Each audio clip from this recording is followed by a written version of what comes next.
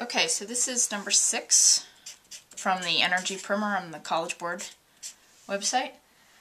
The problem says solar energy is converted naturally into wood biomass with an efficiency of about 0.1%. Suppose a woodlot of 100 hectares is located in Missouri.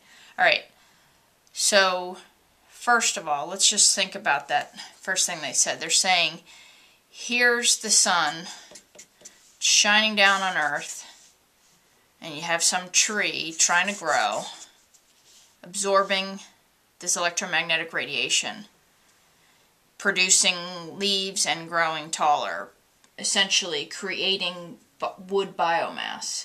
And it's happening with an efficiency of only 0.1%. That's incredibly inefficient. So in other words, 99.9% of the energy coming from the sun is not utilized by the plant. Part of the reason is the plant has to, as it makes its energy. So in other words, I mean, if you take AP Bio, you'll learn about this more in depth. But obviously, this electromagnetic radiation is coming in and you have a chemical change in here. The plant produces ATP, captures carbon dioxide out of the atmosphere, water from the ground, and produces sucrose, glucose, and oxygen. So to do this, you need energy. This side needs an energy input, and that is the electromagnetic energy converted into chemical energy and ATP, and you have this production, and it's very, very inefficient. Most of it is lost. Most of the energy input's lost. Part of the reason is this glucose is needed by the plant, not just to grow, but even just to live day to day. It's not used for growth. The other main reason is less than half of the sun's energy comes as visible light, and the photosynthesis needs visible light. So the infrared radiation, the ultraviolet radiation, that can't be used by the plant. So it's an inefficient process. Alright, so it's saying we live in Missouri. Our annual solar flux is 200 watts of power are reaching every square meter of land on average throughout the year in Missouri. And we have 100 hectares, which is 10 to the 6 meters squared, so 1,000,000 meters. So 10 to the 6 square meters cancel. So we're talking about 200 times 10 to the 6th watts of power potentially coming in.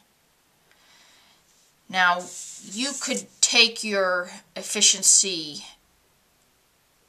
product here, or you could wait to the end. My mind prefers to wait for it at the end, but you can do it either way. The math will work out the same. Alright, so what do we do with this? We know, and remember what a watt is. A watt is a joule per second. So 200 million joules per second of energy coming in. Alright, so we've got 200 million, and I'll write it out like this if you want, 200 million joules of energy coming in per second. And we have to do the same conversion. There's 60 seconds in a minute, 60 minutes in an hour, 24 hours in a day, 365 days in a year. If you canceled all these units, seconds would cancel out, minutes would cancel out, hours would cancel out, days would cancel out, you'd be at joules per year. We don't want to be at joules per year, we want to be at BTUs. Because the problem goes on to describe the heat value of wood as 12 megabTUs per ton. So we need to get to BTUs. And joules, remember joules, there's a direct conversion between joules and BTUs. There's 1,055 joules in 1 BTU. So our joules now cancel. Doing all this math, let's see, 200 million times 60 times 60 times 24 times, that just means times 10 to the 13th. 365 divided by, so now divided by 1055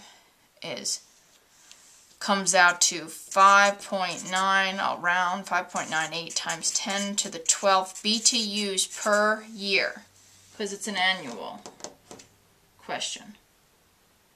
How many tons of wood could be produced each year? So that many BTUs of energy are produced per year. So see where our final units come from? BTUs per year. Okay. Now we have to do, the answer they wanted in tons. We have to do a little bit more conversion. 5.98 times 10 to the 12th BTUs per year. We know there's 1 mega BTU in 10 to the 6th. Mega means million BTUs. So our BTUs will cancel. And we're being told that wood, for every ton of wood you harvest, you can produce 12 mega BTUs of energy. Mega BTUs cancel, and this comes out to, if you do this math, whoops, this is 12. If you do this math, it comes out to 498,199 tons per year. Tons per year. And now we're left with our efficiency. We don't actually produce this much because remember, this is an incredibly inefficient process. So you have to take into account the efficiency. So 2 different ways you could do it depending on how your brain works. You could say 498, and I'll round this, 498,000 instead of 498,199, just say 498,000 tons times an efficiency of only, remember, 1.1% is the same as 0.001. You have to move the decimal, right? Because 10% would be 0.1. So you move the decimal twice. 1, 2, 1, 2, 3. Okay. So this comes out to 498 tons. 498 tons of wood would be produced off of this property in Missouri. The other way you could do the efficiency is you could take your 498,000 tons that could have been produced,